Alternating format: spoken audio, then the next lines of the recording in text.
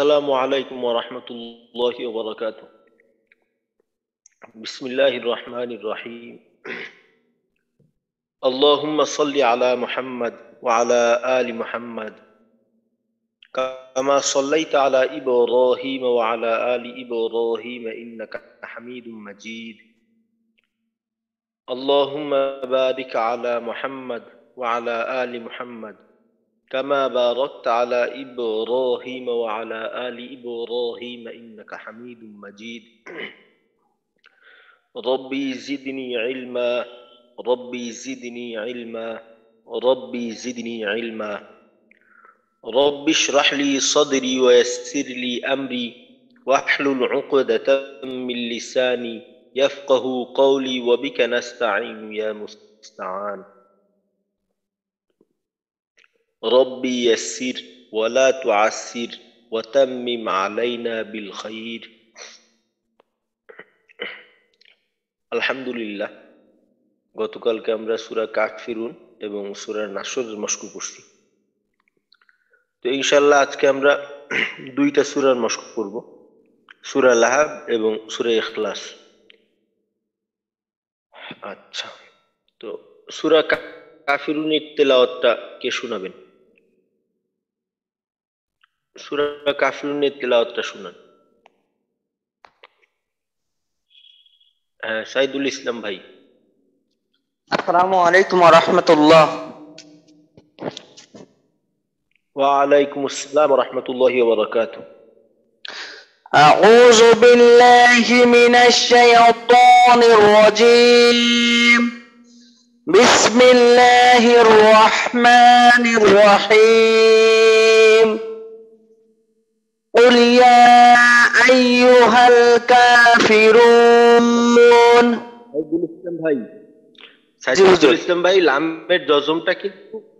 লামের ডজমটা আরেকটু স্পষ্ট করা দরকার। কুল অর্থাৎ লামে যে তাওয়াসুদ করতে হবে, অর্থাৎ আওয়াজ চালু রাখতে হবে, ওই বিষয়টা যেন আরো স্পষ্ট থাকে। কুল ইয়া তাড়াতাড়ি করতে গেলে তখন জেরের উচ্চারণের মতো বোঝা যাবে। জি হুজুর।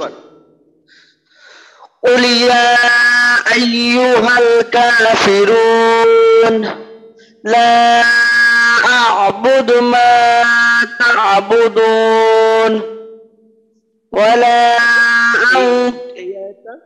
দ্বিতীয় আয়াতটা আবার বলেন। দ্বিতীয় আয়াত لا أعبد ما تعبدون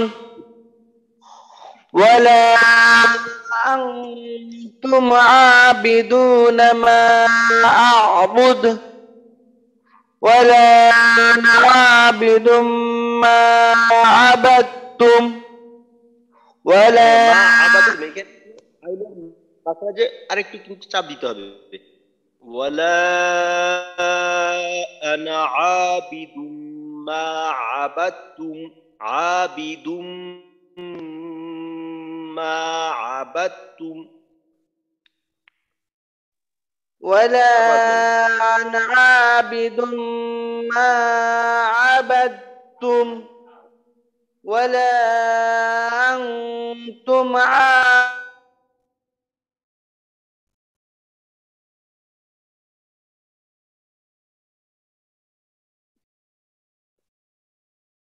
সাইদুল ভাইয়ের আওয়াজ শোনা যাচ্ছে না।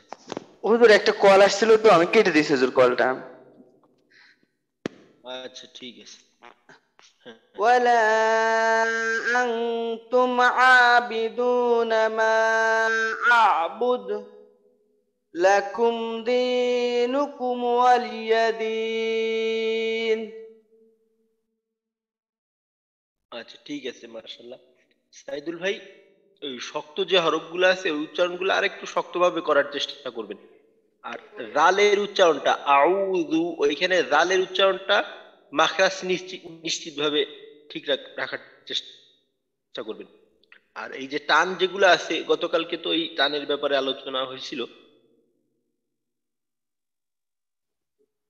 তো মাদ্দে মুনফাসিল এই টানগুলাকে কিন্তু তিন আলিফ করতে হবে, তিন আলিফের কম করা যাবে না। মাদ্দে তবাই এক আলিফের বেশি করার দরকার নেই, আর মাদ্দে মুনফাসিল তিন আলিফের কম করা যাবে না। আচ্ছা ঠিক আছে, মাশাআল্লাহ সাইদুল ভাই। আশিক ভাই শুনান, আশিকুল্লাহ ভাই। আসসালামু আলাইকুম উস্তাদ।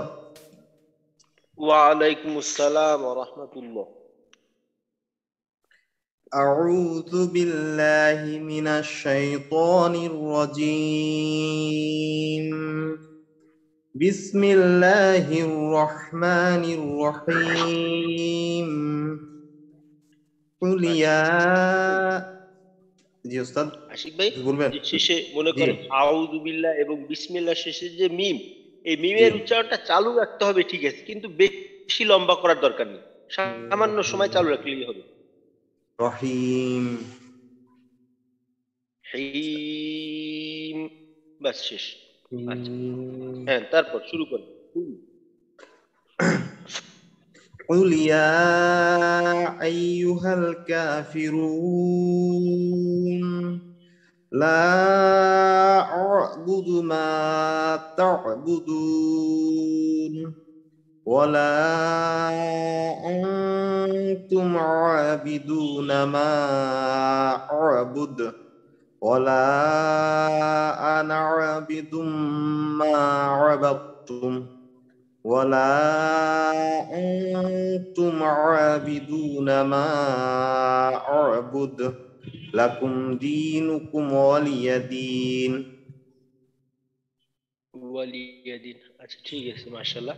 আশিক ভাই, জি ওয়াওয়ের উস্তাদ। উচ্চারণগুলো করার সময় ঠোঁটটাকে কিন্তু একেবারে গোল করতে হবে, আর আইনের উচ্চারণ করার সময় আওয়াজটা একটু সময় লাগে আর কি, আইনটাকে আরেকটু স্বাভাবিক করতে হবে।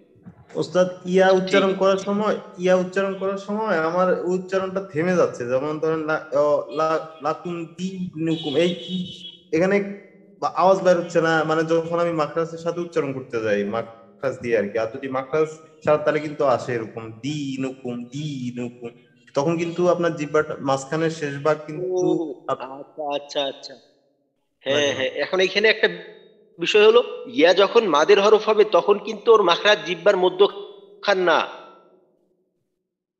মধ্যখানে ইয়া শেষ ভাগ। যখন মাদের হরফ হবে, না, ইয়ার মাখরাজ হলো দুইটা।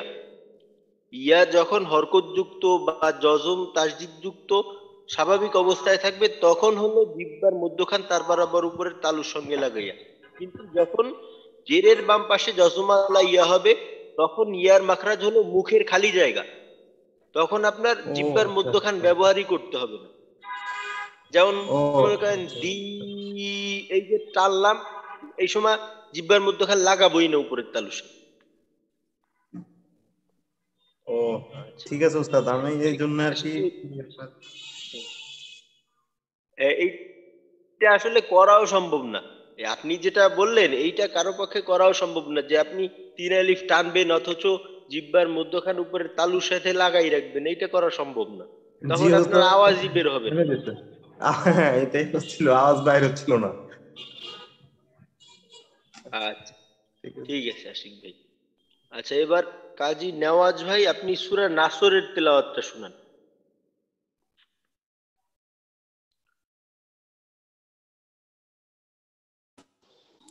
আসসালামু আলাইকুম হুজুর। ওয়ালাইকুম আসসালাম ওয়া রাহমাতুল্লাহ।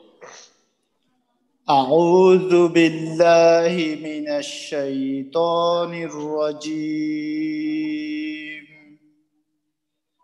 বিসমিল্লাহির রহমানির রহিম। ইযা জাআ নাসরুল্লাহি ওয়াল ফাত ওয়া রাআইতান আচ্ছা নেওয়াজ ভাই, না। এইখানে কিন্তু আল্লাহ শব্দের লাম মোটা হবে। ইদা জা নাসরুল্লাহি, আল্লাহ শব্দের লামের ডানে জবর বা পেশ থাকলে তাহলে মোটা করে পড়তে হয়, রুল ল, রুল ল, রুল্লাহ রুল্লা বলা রুল্লাহ। যাবে না। إذا جاء نصر الله والفتح ورأيت الناس يدخلون في دين الله أفواجا আচ্ছা, এখানে আফ فسبح। ওয়াজা, ফায় আওয়াজটা একটু ফা উচ্চারণ করার সময় আওয়াজটা একটু চালু রাখতে হবে, তাড়াহুড়ো করার দরকার নেই। আফওয়াজা, أف আফওয়াজা। أفواجا হ্যাঁ, আচ্ছা فسبح بحمد ربك واستغفر إنه كان توابا আচ্ছা, ঠিক আছে নেওয়াজ ভাই। এই যে ফাসা বিহ বিহামদি, এই হলকের মধ্যখানে আরেকটু চাপ দিতে হবে। আর ওয়াস্তাগফির, গয়নে আওয়াজটাকে একটু নরম ভাবে, যেন ধাক্কা লাগার কারণে আওয়াজটা বন্ধ হয়ে না যায়। ওয়াস্তাগফির, ওয়াস্তাগফির, واستغفر ওয়াস্তাগ, এইভাবে চালু রেখে। ঠিক আছে, মাশাআল্লাহ। واستغفر আচ্ছা, এবার সাব্বির ভাই শুনান। সাব্বির ভাই সূরা নাসর শুনান।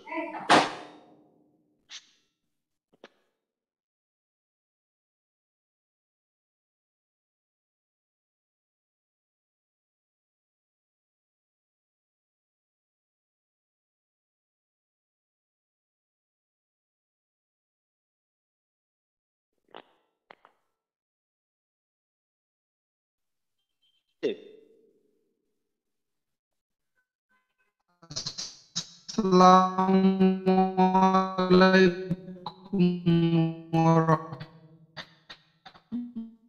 ওয়ালাইকুম আসসালাম রাহমাতুল্লাহ।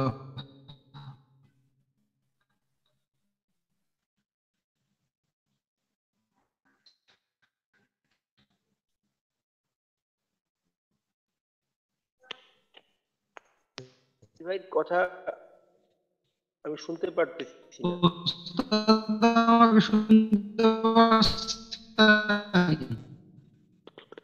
সাব্বির ভাই শোনা যাচ্ছে কিন্তু অস্পষ্ট, ঠিক মতো কথা বোঝা যায় না।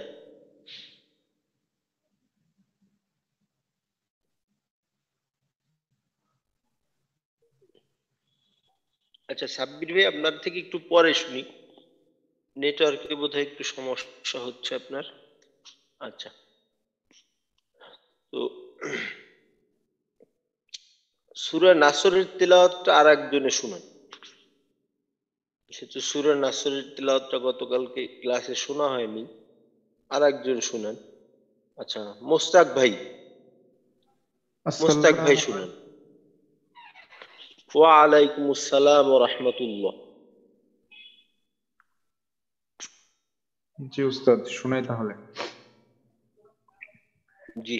أعوذ بالله من الشيطان الرجيم بسم الله الرحمن الرحيم আচ্ছা إذا মুশতাক ভাই, جاء যে সিনের মাঝে একটা সিফত ছিল, সিফতটার নাম হলো সফির।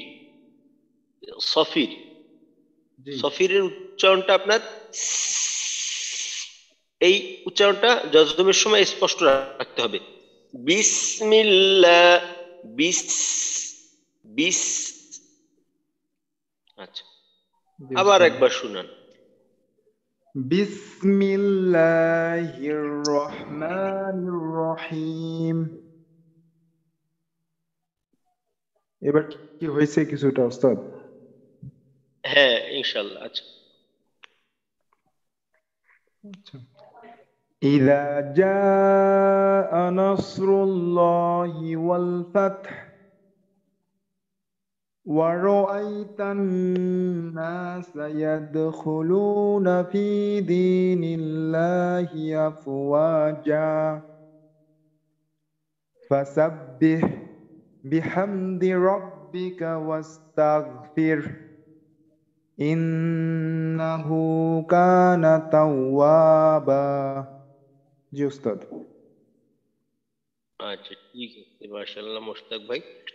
মুশতাক ভাই, ওই মোটা হরফ গুলা যেখানে আছে ওইগুলা আরেকটু মোটা করার চেষ্টা করতে হবে, বিশেষ করে এইখানে মনে করেন সদের উচ্চারণটা নাস, নাসরুল্লাহ, এখানে সদের উচ্চারণটা মোটা করা না গেলে তাহলে কিন্তু সিনের মতো বোঝা যাবে। তো এটা একটু খেয়াল করবেন। ইনশাআল্লাহ উস্তাদ। আচ্ছা, ঠিক আছে। আচ্ছা সাব্বির ভাই সূরা নাসর শুনান। জি উস্তাদ, উস্তাদ এখন শোনা যাচ্ছে আমাকে? হ্যাঁ, এখন শোনা যাচ্ছে। ঠিক আছে উস্তাদ, বলছি। আউযু বিল্লাহি মিনাশ শাইতানির রাজিম। বিসমিল্লাহির রহমানির রহিম। আল্লাহি ওয়াল ফাতহ ورأيت الناس يدخلون في دين الله أفواجا فسبح بحمد ربك واستغفره إنه كان توابا।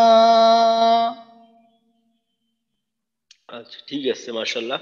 সাব্বির ভাই তেলাওয়াতের গতিটা ঠিক আছে, এইভাবেই ধীরস্থিরতার সাথে পড়া উচিত। সাব্বির ভাই ওই মোটা হরফগুলোর দিকে আর শক্ত হরফগুলোর দিকে, এই দুইটা ক্ষেত্রে আরেকটু যদি উন্নত করা যায় তাহলে অনেক সুন্দর হবে ইনশাআল্লাহ। আচ্ছা ঠিক আছে, আজকে যেহেতু আমরা আমি দুইটা সূরা মাত্র করব। শক্ত হরফের একটা উদাহরণ দিয়ে যদি বলতেন, আমি বুঝতে পারি নাই। আচ্ছা, উদাহরণ যেমন মনে করেন জিম জবর যা, যা জি জু, যা জি জু। তো এইখানে যদি আমি বলি যা জি জু, আমার দোনোটা আওয়াজ কিন্তু আমি জোরে বললাম, কিন্তু প্রথমটার উচ্চারণটা মাখরাজে একটু চাপ দিয়ে, তারপর আবার মনে করেন ধরেন বা বি বু, বায়ের মাখরাজে চাপ দিয়ে শক্তভাবে বললাম। আর একটা হলো বা বি বু, এমন ভাবে বললাম যে মাখরাজে চাপ দিলাম না, আওয়াজ ঠিকই জোরে হইলো কিন্তু আওয়াজটা একটু নরম, শক্ত হইলো না, মাখরাজের ব্যবহারটা শক্ত হইলো না। আচ্ছা ঠিক আছে, আশিক ভাই আপনার থেকে সামনের যা না মস্ক করবো ওইখান থেকে শুনবো ইনশাল্লাহ। না না উস্তাদ, আমার এখানে একটা আশিক ভাই কোশ্চেন কি ছিল। কোন? হ্যাঁ হ্যাঁ, ওইটার জন্য একটা আচ্ছা প্রশ্ন হ্যাঁ ছিল বলেন। উস্তাদ। উস্তাদ, আমার তো কথা জি হচ্ছে এই যে অরাআইতান নাসা, এই যে সিন তো আপনার হামসের হরফ। হামস আপনার হইলে এখানে তো আপনার ইয়া ইয়া চালু থাকবে, আওয়াজটা চালু থাকবে, বাতাস বের হবে না? বাতাস চালু থাকবে, হ্যাঁ। তো এই বাতাস চালু থাকলে ধরেন এখানে হামসের আমরা যদি উচ্চারণে বাতাস চালু। বাতাস চালু থাকে, এখন এখানে যদি আমরা বলি যে অরআই অরআইতান নাসাই, সাই বললে তো সিন ইয়া তাসদিদ আসে। সাই অরআইতান নাসা বললে তো আমার থামে যেতে হবে, অরআইতান নাসা ইয়াদখুলু। এখন যদি আমি পুরোটা বলি তখন তো উস্তাদ এভাবে চলে আসে অরআইতান নাসাইয়া সাইয়াদখুলুনা, এখন সিন ইয়া জবর সাই আসে, তাই না? এটা কি ভুল নাকি ঠিক আছে এরকম হবে যদি বাতাস চালু রাখতে যাই? আচ্ছা, এখানে বাতাস চালু রাখার জন্য তো সাইয়া বলার দরকার নেই। ওয়ারাআইতান নাসা ইয়াদখুলুনা, ওয়ারাআইতান নাসা ইয়াদখুলুনা, বাতাস চালু রাখার জন্য কিন্তু আপনার আলাদা সময়ের প্রয়োজন নেই। আপনি মুখের কাছে হাত নিয়ে সিনের উচ্চারণ করেন জবরজের পেশ দিয়ে, দেখেন অটোমেটিকলি আওয়াজের সাথে বাতাস চালু থাকে। বাতাস চালু থাকার দ্বারা উদ্দেশ্য হলো আওয়াজটা যখন মুখ থেকে বের হবে তখন আওয়াজের সাথে সাথে বাতাস বের হবে। তো বাতাস বের করার জন্য আলাদা সময়ের প্রয়োজন নেই, দুটোটা একই সাথে হবে।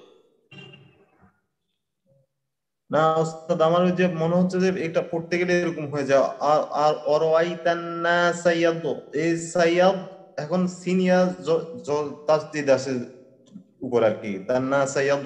সাইয়াদু, সাইয়াদু না, এইভাবে ওয়ারাআইতান নাসা ইয়াদ সা, ইয়াদ সা ইয়াদ। যদি মনে করেন এইখানে তাসদিদ ইয়ায় তাসদিদ দিয়ে পড়তাম তাহলে কি হইতো জানেন?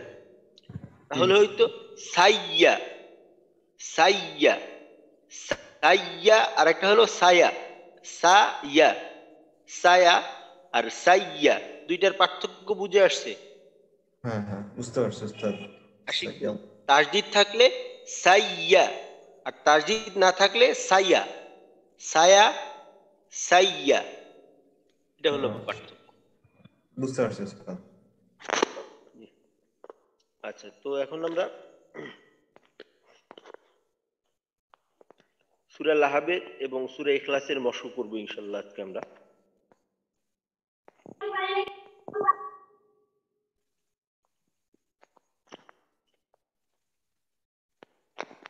আচ্ছা, আমার সাথে থাকেন।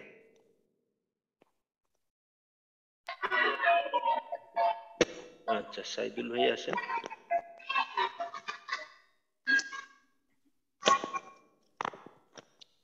আচ্ছা, তাহলে শুরু করি। আস্তাগফিরুল্লাহ। أعوذ بالله من الشيطان الرجيم. أعوذ بالله من الشيطان الرجيم.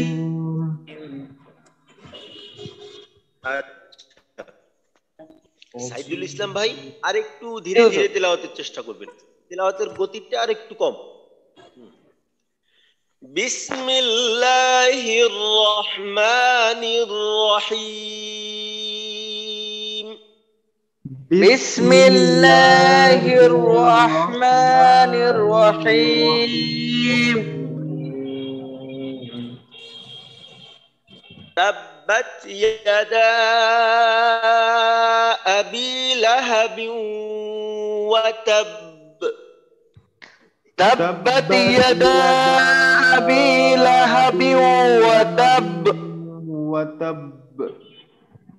আচ্ছা, এইখানে তো কলকলা হবে আয়াতের শেষে, এই কলকলার পরিমাণটা কেমন হবে? সবচেয়ে বেশি ওস্তাদ। সবচাইতে বেশি। তো বেশির রূপটা কি? বেশির রূপটা হলো ওয়াতাব, শক্ত করে ধরবো এবং শক্ত আওয়াজটাকে আর একটু বেশি শক্ত করে বের করব, আওয়াজটা একটু শক্তিশালী হবে, এটা হলো বেশি কলকলা। আর যদি আমি এইভাবে বলি ওয়াতাব ওয়াতাব তাব, এটা কিন্তু বেশি হইল না। ওয়াতাব, শক্তভাবে ধরবো, শক্তভাবে ছাড়বো।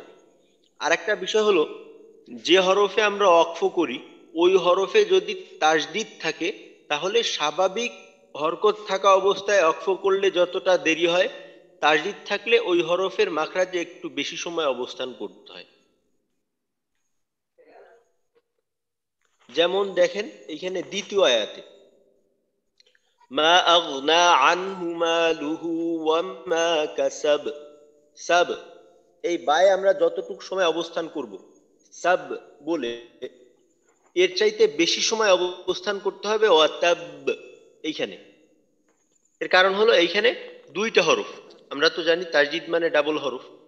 তো এইটা শুধুমাত্র কলকলার ক্ষেত্রে না, যে সমস্ত হরফে কলকলা না হয় ওই সমস্ত হরফের ক্ষেত্রেও যদি ওয়াকফের অবস্থায় কোনো হরফে তাসদিদ থাকে, কোনো হরফে তাসদিদ থাকে এবং ওই হরফে যদি আমরা ওয়াকফ করি তাহলে ওই হরফটায় একটু বেশি সময় তার মাখরাজে অবস্থান করতে হয়। তো এই কারণেই কিন্তু এখানে কলকলার পরিমাণটা বেশি। আচ্ছা, আবার বলি, তো এখানে আর একটা বিষয় খেয়াল রাখতে হবে, তাব্বাত, তাব্বাত, তায়ের মাখরাজে যাব, আওয়াজটা বন্ধ হবে। যেহেতু তায়ে হাম সিফত বাতাস চালু রাখতে হয়, তো শেষে কিন্তু বাতাসটা নিশ্চিতভাবে চালু রাখতে হবে, বাতাসটা যেন বন্ধ হয়ে তাব্বাত ইয়াদা, বাত ইয়াদা না, বাত ইয়াদা, বাত ইয়াদা, বাত ইয়াদা, একটু বাতাস বের করতে হবে। আবার বলি, تبت يدا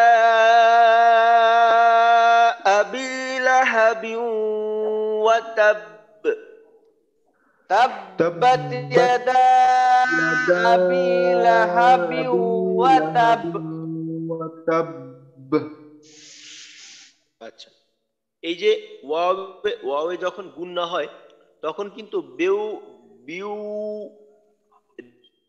দীর্ঘর মতো গুন্নার যে উচ্চারণটা, এটা হলো দীর্ঘ বিউ, বিউ, নাকে নিতে হবে, আওয়াজটা নাকে যাওয়ার কারণে দীর্ঘর মতো বিউ, বিউ ওয়া তাব, বিউ ওয়া তাব, যেন বিউ ওর মতো না হয়। বিউ ওয়া তাব, বিউ ওয়া তাব। আবার বলি, তাব্বাত ইয়াদা আবি লাহাবিন ওয়া তাব। تبت تبت يدا يدا أبي أبي لهب لهب وتب وتب। আচ্ছা, কলকলাটা কিন্তু বেশি হবে, এটা খেয়াল রাখবে। দ্বিতীয় আয়াত। আর গতকালকে বলছি যে মধ্যে মুনফাসিল এখানে কিন্তু 3 আলিফের কম করার সুযোগ নেই। যেমন ইয়াদা, মা, 3 আলিফ কম নেই। আচ্ছা, দ্বিতীয় আয়াতের ক্ষেত্রে আগনা, গইনের আওয়াজ চালুর বিষয়টা এটা খেয়াল রাখবো। মা আগনা আনহু মালুহু ওয়া মা কাসাব। ما ما أغنى أغنى عنه عنه ماله ماله وما وما كسب। كسب। আচ্ছা, এখানে দেখেন, মা আগনা, হামজা গইন জবর আগ। তো এইখানে যদি বলি আগোনা, আগোনা, আগোনা মানে কি? যেটা গণনা করা হয় নাই বা গণনা ছাড়া। তো আমাদেরও সমস্যাটাই এইখানেই, যে আমাদের ভুলগুলো হলো গণনা করা সম্ভব না, একেবারে গোনা ছাড়া ভুল। তো আগোনা না, আগনা, আগনা, মুখ খোলা রেখে, মুখ কিন্তু গোল করার সুযোগ নেই। আগনা, এই পুরা শব্দের উচ্চারণে আমার মুখ গোল হবে না।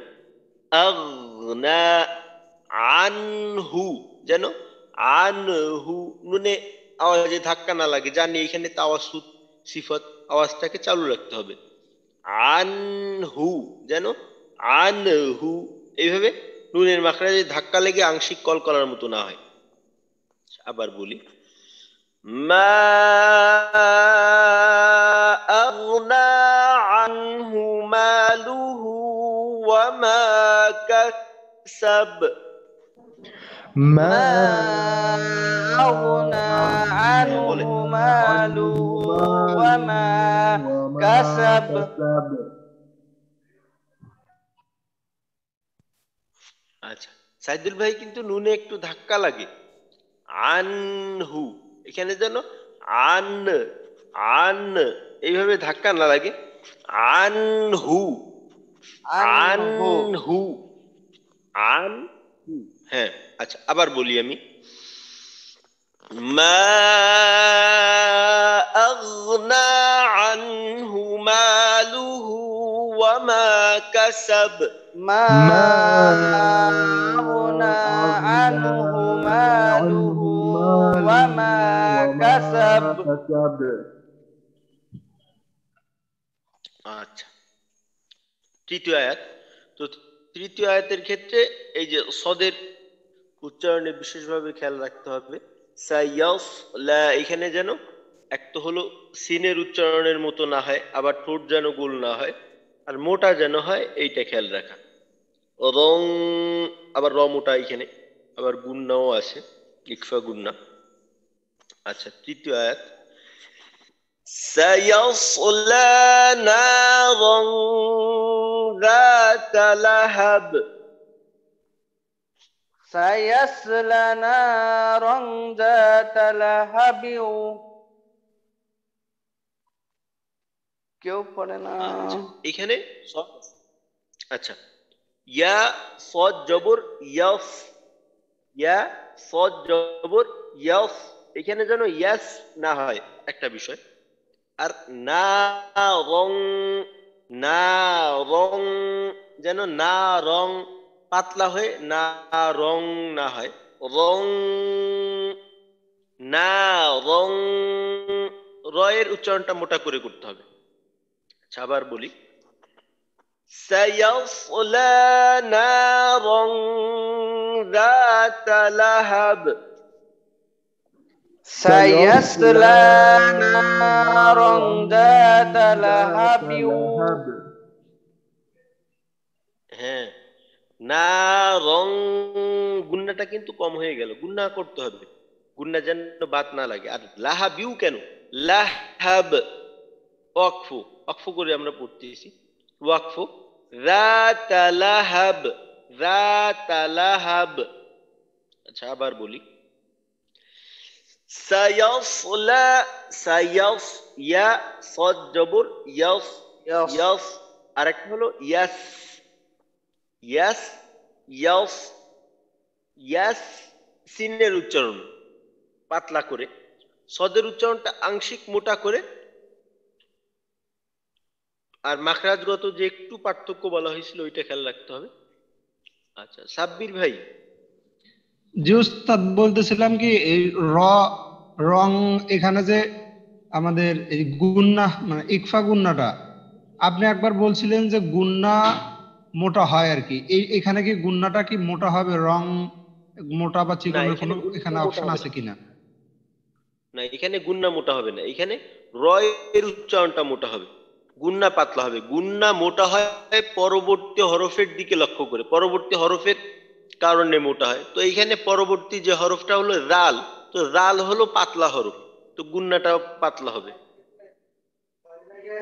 যদি এইখানে সদ, দদ বা ত, র এগুলো থাকতো তাহলে গুন্না মোটা হতো।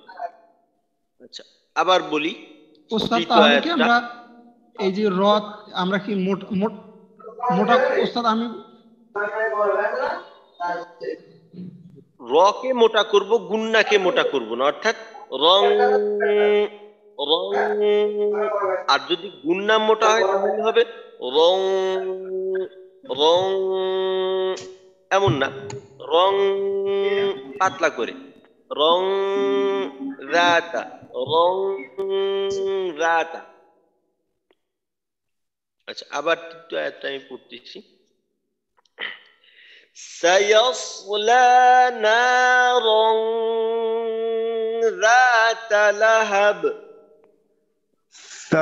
সায়াসলা নারং যাতা লাহাব। লাহাব। হ্যাঁ, নারং যেন নারং না হয়, টান যেন বাদ না যায়, এটা খেয়াল রাখতে হবে কিন্তু।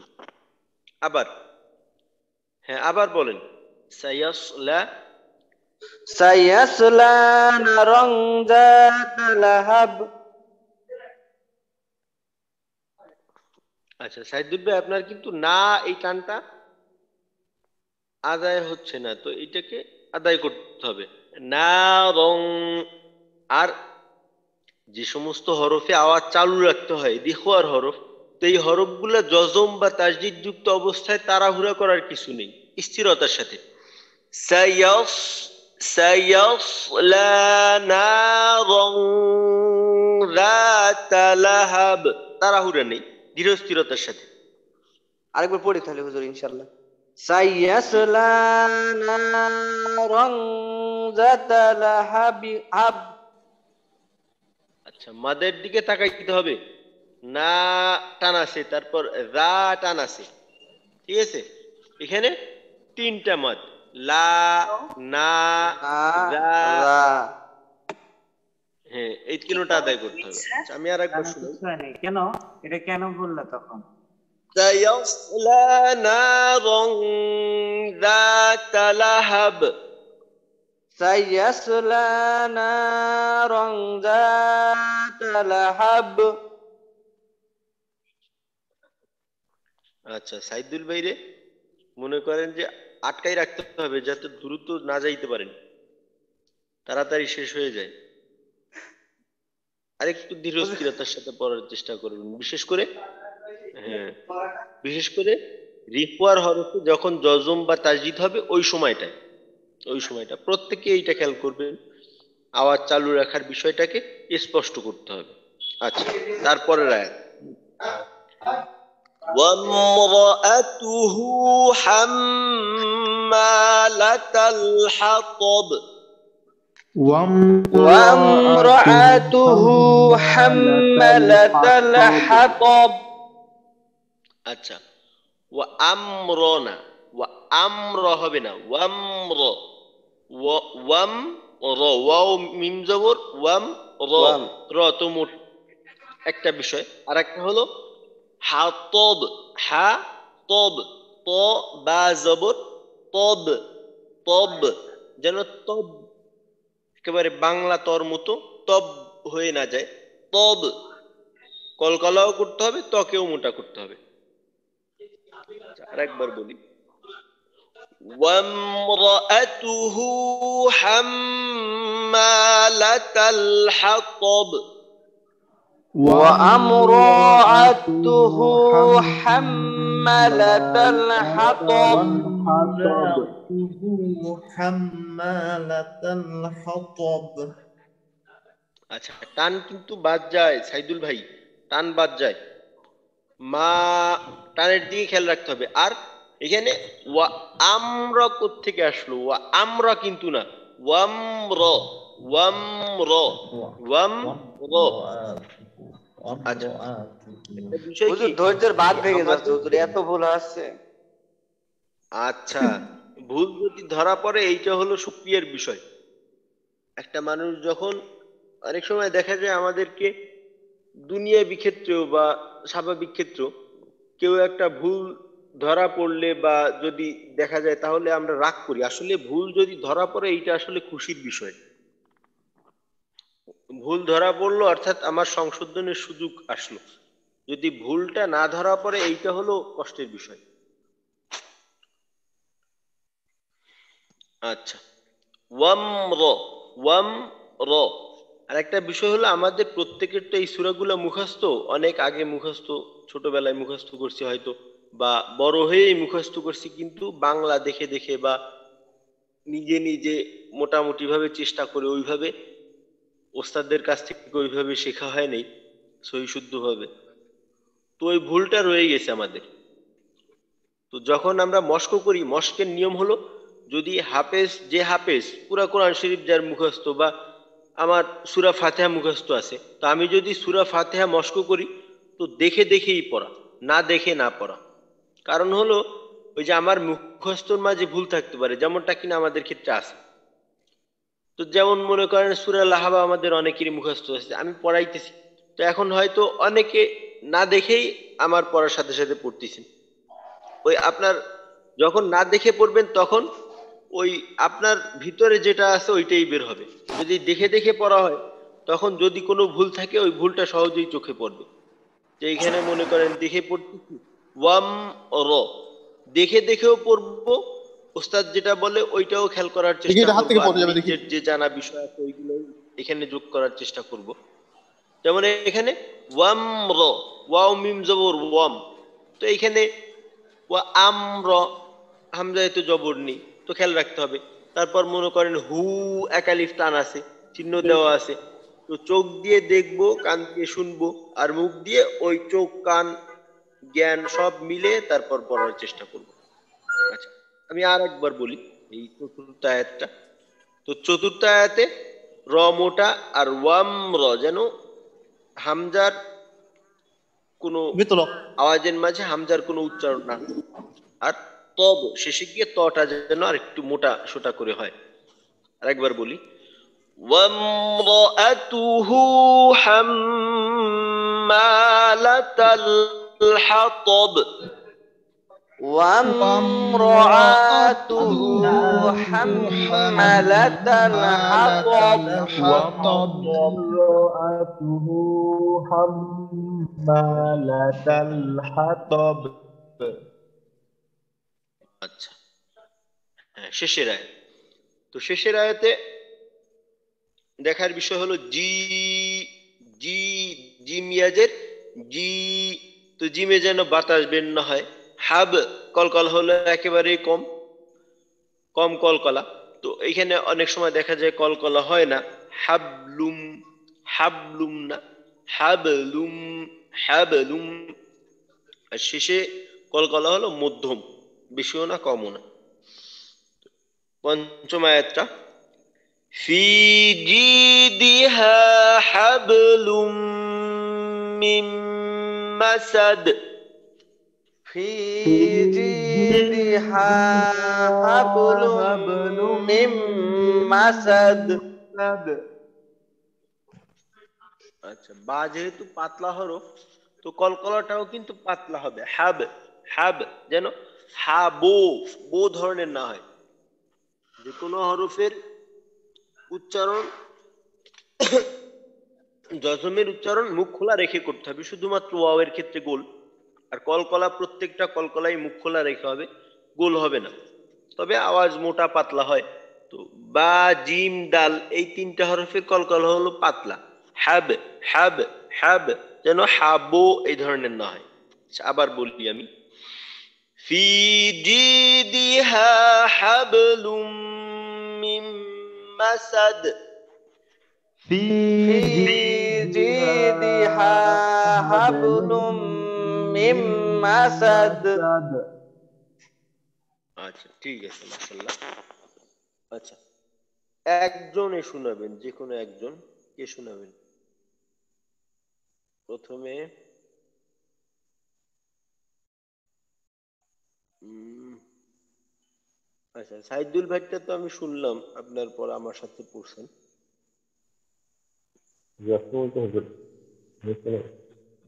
উম, জি, একবার শুনেন নাই এমন। আচ্ছা, নতুন দেখা যাচ্ছে ওয়ালিদ, মোহাম্মদ ওয়ালিদ ভাই শুনান। জি হুজুর। সূরাতুল লাহাব মাক্কিয়্যাহ। বিসমিল্লাহির রহমানির রহিম। তাব্বাত ইয়াদা আবি লাহাবিন ওয়া তাব। মা আগনা আনহু মালুহু ওয়া মা কাসাব। আচ্ছা ওয়ালিদ ভাই, এইখানে এইখানে মা আগনা, গয়নের আওয়াজটা মোটা করতে হয়, আর গয়নের জজম থাকলে আওয়াজ চালু রাখতে হবে। যেহেতু তাওয়াসসুত সিফত, ওই রেখওয়া সিফত, আওয়াজকে চালু রাখতে হবে। আগনা আগনা, এখানে আগনা এইভাবে আওয়াজটাকে বন্ধ করা যাবে না। মা আগনা আনহু, আগনা আনহু মালুহু ওয়া মা কাসাব, আজকে গয়নে চালু রেখে বলতে হবে। হ্যাঁ মা বলেন। আগনা আনহু মালুহু ওয়া মা কাসাব। সায়াসলা নারান যাতা লাহাব। কলকলা সায়াসলা নারান যাতা লাহাব। ওয়ামরাআতুহ হাম্মালাতাল হাতব। ফি জিদিহা হাবলুম মিন মাসাদ। আচ্ছা ঠিক আছে, ঠিক আছে। তো মোটা বিষয়টা সাইয়াসলা, সদের থেকে সিনের পার্থক্যর বিষয়টা খেয়াল রাখতে হবে। জি তারপর হুজুর। এই যে তাওয়াসুত রিখওয়া যে বিষয়গুলো আছে আওয়াজ চালু রাখার, এই বিষয়গুলো একটু খেয়াল করে আদায় করতে হবে। আচ্ছা, যদিও আমরা মনে করেন তাওয়াসুত রিখওয়া এই সিফত দুইটা দুর্বল সিফত, কিন্তু এই সিফত দুইটা আদায় না করলে কিন্তু অনেক সময় অনেক সমস্যা হয়। যেমনটা কিনা আমরা বিগত সূরায় কিন্তু দেখলাম যে লামের ক্ষেত্রে যদি তাওয়াসসুত আদায় না করা হয়, তাহলে লামের জজমটাই স্পষ্ট হয় না।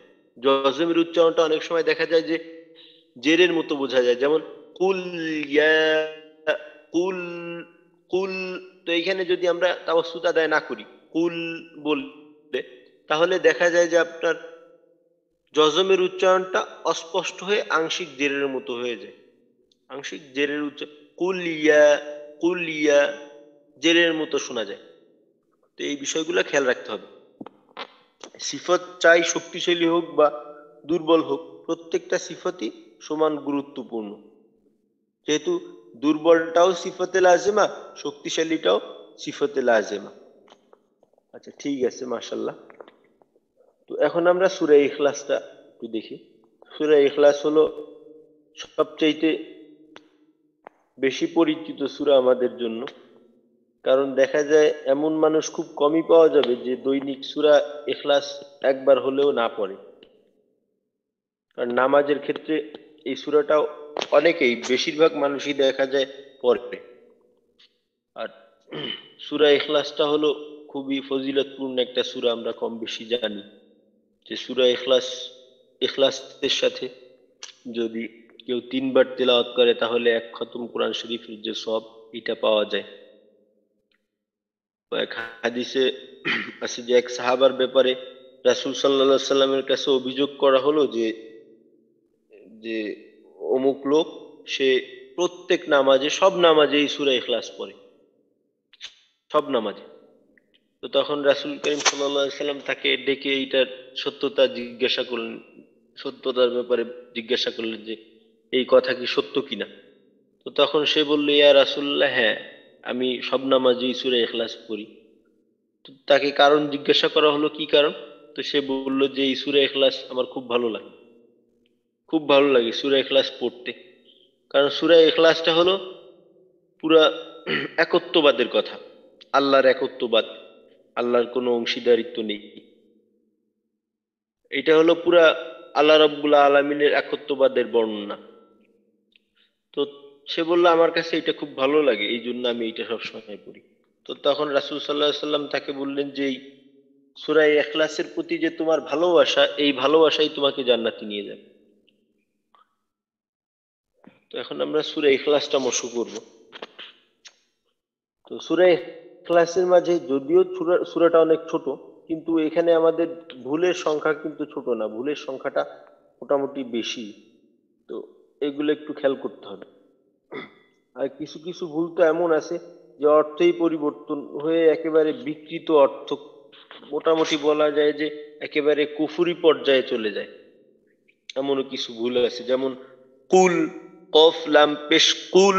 তো এখানে কফের উচ্চারণটা স্পষ্ট না করলে, কাফের মতো করলে, তাহলে আপনার অর্থ একেবারেই পরিবর্তন হয়ে যায়। যেখানে কুল শব্দের অর্থ বলা আর ওইখানে কুল শব্দের অর্থ খাওয়া। যে আল্লাহ রাব্বুল আলামিন রাসূলকে বলতেছি, হে রাসূল আপনি বলুন যে আল্লাহ এক, আল্লাহ এক। তো ওইখানে অর্থ এটা এমন দাঁড়ায় যে হে রাসূল আপনি খান যে আল্লাহ এক, অর্থাৎ এক আল্লাহকে আপনি খান, খেয়ে ফেলুন। তো এই ধরনের অর্থ পুরো একটা বিকৃত অর্থ হয়ে যায়। তো খুব খেয়াল রাখতে হবে এখানে। আচ্ছা, তো সূরা ইখলাসটা মশক করব, তো আমার সাথে থাকবেন। আস্তাগফিরুল্লাহ। হ্যাঁ, যারা আমার সাথে ছিলেন তারা সাথে থাকেন।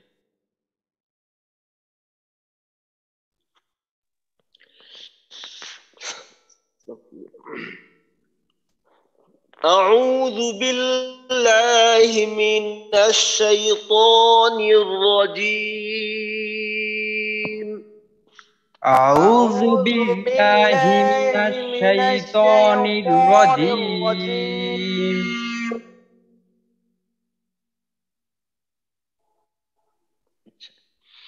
بسم الله الرحمن الرحيم.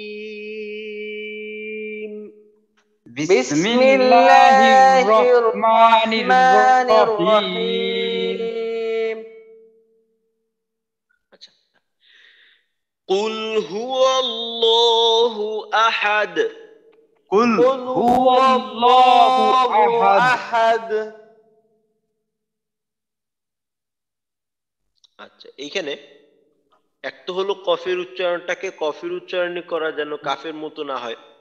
দ্বিতীয় বিষয়টা হলো লামের জজমটা যেন আওয়াজ চালু থাকে, তাওয়াসসুত সিফাত। তো এইখানে এমন হয়ে যায় কুলু হুয়াল্লাহ, কুলু, কুলুর মতো হয়ে যায়, কুলু না, কুল হুয়াল্লাহু, কুল হুয়াল্লাহু আহাদ। এখানে আবার এমনও হয় কুল হুয়াল্লাহু আহাদ। এই হাটা কিন্তু কুল শব্দের সাথে না, কুল এইটা একটা শব্দ, হুয়া এইটা আর একটা শব্দ, আল্লাহ একটা শব্দ, আহাদ আর একটা শব্দ। এখানে মোট এই প্রথম আয়াতে মোট 4টা শব্দ। তো এক শব্দ যেন আর এক শব্দের সাথে, যেখানে যদি প্রথম শব্দের সহায়তা দ্বিতীয় শব্দের প্রয়োজন না হয় সহায়তার, ওই ক্ষেত্রে যেন প্রথম শব্দের শেষ অক্ষর দ্বিতীয় শব্দের শুরুর অক্ষরের সাথে মিলে না যায়। যেমন মনে করেন, ধরেন এখানে কুল একটা শব্দের শেষ, হুয়া, হু এটা আর একটা শব্দের শুরু। এইখানে যদি আমি এমন বলি কুল হু ওয়াল্লাহু, কুল হু ওয়াল্লাহু, এখানে শব্দ ছিল তিনটা, বানাই ফেললাম দুইটা, কুল হু ওয়াল্লাহু। তো এমনটা যেন না হয় কুল হুয়াল্লাহু আহাদ, কুল হুয়াল্লাহু আহাদ। আচ্ছা, এখানে আবার অনেক সময় দেখা যায় অনেকে কুল ফু বলে ফেলে, কুল ফু। তো ফু এখানে ঝাড় ফুক দেওয়ার তো কোনো দরকার নেই, ফু যেন না হয় হু, হু আল্লাহ, হাপেশ হু, এখানে ফায়ের কোনো অস্তিত্ব নেই, সুতরাং ফু দেওয়া যাবে না, ফু বলার দরকার নেই, ফু বলার কোনো সুযোগ নেই। কুল হু আল্লাহ, কুল হু আল্লাহ। আচ্ছা, এবার আমি আবার বলি কুল হু আল্লাহু আহাদ, কুল হুয়াল্লাহু আহাদ। আহাদ। আহাদ।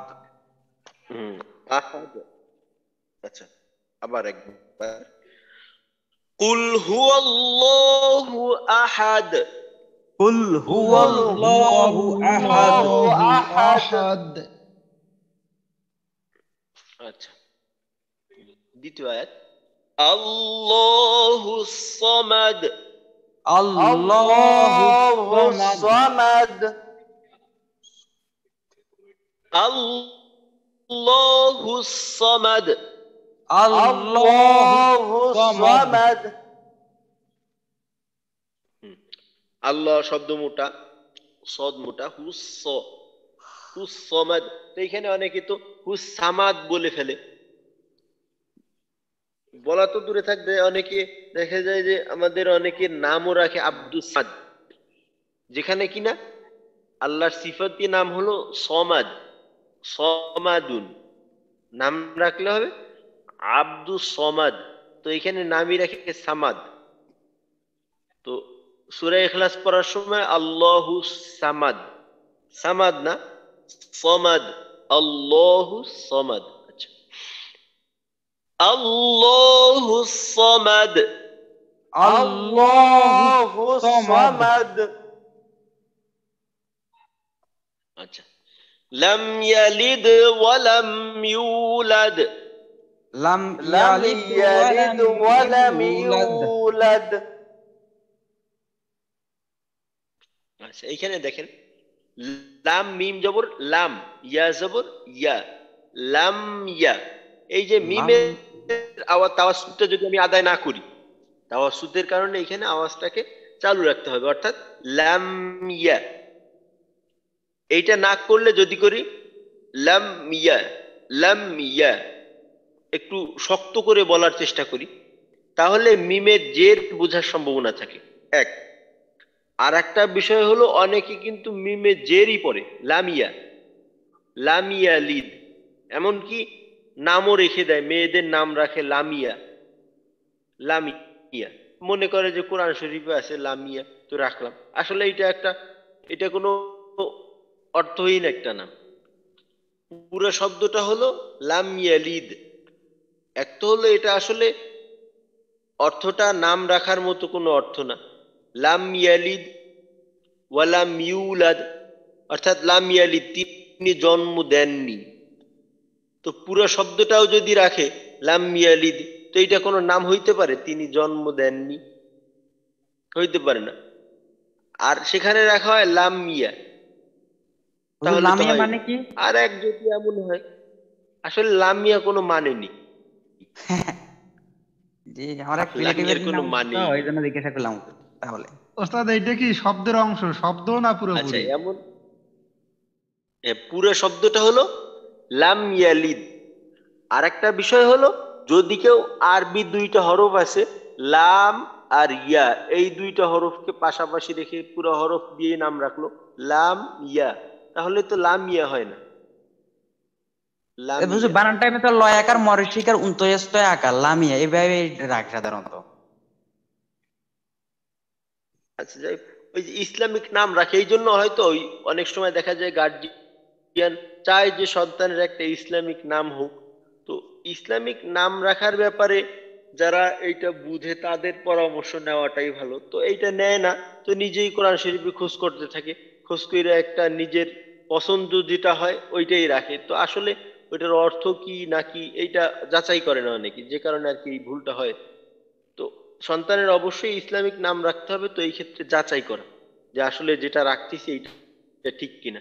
যেমন মনে করেন হামিম, হামিম অনেকের নাম আছে, আপনারা অনেককে হয়তো চিনবেন, আপনাদের পরিচিত অনেক আছে হামিম। হামিম শব্দের অর্থ কি? একটা আছে কোরআন শরীফে হা মিম, এটা যদি লিখতে হয় তাহলে হয়াকার দিয়ে একটা ওই চিহ্ন দিয়ে তারপর মিম আলাদা লিখতে হবে দুইটি হরফ হিসেবে। আর যদি হামিম এইভাবে রাখে তাহলে এর অর্থ হইলো আপনার পচা, পুজ, রক্ত ইত্যাদি, খারাপ একটা অর্থ। অর্থাৎ জাহান্নামীদের ওই যে পচা, পুজ, রক্ত ইত্যাদি এই সমস্ত জিনিস, এটা হলো হামিম, পচা, পুজ, রক্ত ইত্যাদি, এগুলা অর্থ হলো হামিম। তো এইটা নাম আছে না, অনেকের নাম রাখে। তো এই যে একটা ইসলামিক নাম রাখতে কোরআন শরীফে খারাপ শয়তানের কথাও তো উল্লেখ করা আছে, এই জন্য ওইটা তো নাম হিসেবে নির্বাচন করা যায় না। তো এটা তো ইসলামিক নাম হইতে পারে না। ফেরাউনের নাম তো আর ইসলামিক নাম না, আর ফেরাউনের কথাও তো কোরআন শরীফ উল্লেখ করা আছে। তো কোরআন শরীফে থাকলেই যে এটা নাম রাখা যাবে বিষয়টা এমন না, এটা যাচাই করে নিতে হবে। যাই হোক, তো আমাদের মূল আলোচনা হলো লাম ইয়ালিদ, এখানে যেন লাম ইয়ালিদ না হয়, লাম ইয়ালিদ, লাম ইয়ালিদ ওয়ালাম ইউলাদ। তো আমি যে তৃতীয় আয়াতটা আরেকবার বলি, লাম ইয়ালিদ ওয়ালাম ইউলাদ, লাম লাম ইয়ালিদ ইয়ালিদ ওয়ালাম ওয়ালাম ইউলাদ। ইউলাদ। আচ্ছা, এখানে যেন ইউ না হয়, ওয়ালাম ইউলাদ, ওয়ালাম ইয়ার মাখরাজ থেকে ওয়ালাম ইউলাদ। আচ্ছা, শেষের আয়াত, ওয়ালাম ইয়াকুল লাহু কুফুয়ান আহাদ, ওয়ালাম ওয়ালাম ইয়াকুল ইয়াকুল লাহু লাহু কুফুয়ান কুফুয়ান আহাদ। আহাদ। আচ্ছা, এইখানে দেখেন কুফুয়ান, কুফুয়ান আসলে কিন্তু ফায়ে পেশ। এখানে অনেক সময় দেখা যায় ফায়ের পেশটাকে পড়তে গিয়ে একটু অস্পষ্ট করে পড়ার কারণে কুফ ওয়ান আহাদ, কুফ ওয়ান শোনা যায়। কুফুয়ান তো আহাদ। কুফ ওয়ান যেন না হয়, কুফু ওয়ান, ফায়ের পেশটা যেন স্পষ্ট হয়। আচ্ছা, আবার বলি, ওয়ালাম ইয়াকুল লাহু কুফুয়ান আহাদ, ওয়ালাম ওয়ালাম ইয়াকুল ইয়াকুল লাহু লাহু কুফুয়ান কুফুয়ান আহাদ। আহাদ। আচ্ছা, ঠিক আছে। তো এই দুইটা সূরা ইনশাআল্লাহ আমরা একটু নষ্ট করে আসার চেষ্টা করব। আর আমাদের আলহামদুলিল্লাহ আমরা অনেকেই আছেন নিয়মিত ক্লাসে অংশগ্রহণ করছেন। অনেকে হয়তো ব্যস্ততার কারণে, শুরুতে অনেকেই ছিল কিন্তু হয়তো ব্যস্ততার কারণে আর সময় দিতে পারেনি। অনেকে এমন আছে যারা ক্লাস সময়টা বের করতে পারে না, পরবর্তীতে ওই রেকর্ডিং গুলা ফলো করে। আর অনেকে আছে যারা কিনা অন্য ব্যস্ততায় ব্যস্ত হয়ে গেছে, এই দিকটা আর সময় দেওয়া তাদের পক্ষে হয়তো সম্ভব হইতেছে না। তো যাই হোক, আমরা যারা শুরুর থেকে ছিলাম এখন পর্যন্ত আসি, তো আল্লাহ রাব্বুল আলামিন আমাদেরকে ভালোবাসছেন বিধায় আমাদেরকে এই পর্যন্ত নিয়ে আসছেন। তো আমরা দোয়া করব যেন আল্লাহ রাব্বুল আলামিন আমাদের এই মেহনতটাকে কবুল করে। আমাদের সামনে আর ইনশাআল্লাহ 2 দিন ক্লাস হবে। আমাদের আজকে 38তম দিন, ইনশাআল্লাহ সামনে আর আমাদের 2 দিন ক্লাস হবে। শনি এবং রবিবার ইনশাআল্লাহ আমাদের বিদায়ী ক্লাস অনুষ্ঠিত হবে। তো আমরা প্রত্যেকেই উপস্থিত থাকবো। সামনের 2টা দিন আছে, শেষ ভালো যার সব ভালো তার। তো সামনে আমাদের জন্য 2টা দিন আছে, আমরা প্রত্যেকেই উপস্থিত থাকবো এবং বাকি আমাদের সাথী ভাইদেরকেও দাওয়াত দিয়ে নিয়ে আসব, যেন সামনের 2টা দিন আমরা যেন প্রত্যেকেই থাকি। আর পিছনের যে বিষয়গুলো আছে এগুলো আমাদের চর্চাটা বাকি রাখতে হবে। যদি কোনো বিষয়ে কোনো অস্পষ্টতা থাকে বা কোনো বিষয় জানার থাকে তাহলে অবশ্যই আপনারা এগুলো জানাবেন। তো আজকে আমাদের এই 2টা সূরা থাকলো, ইনশাআল্লাহ এই 2টা সূরা ভালো করে পড়ে আসবেন আগামীকালকে। ইনশাআল্লাহ ক্লাসের শুরুতে শুনব।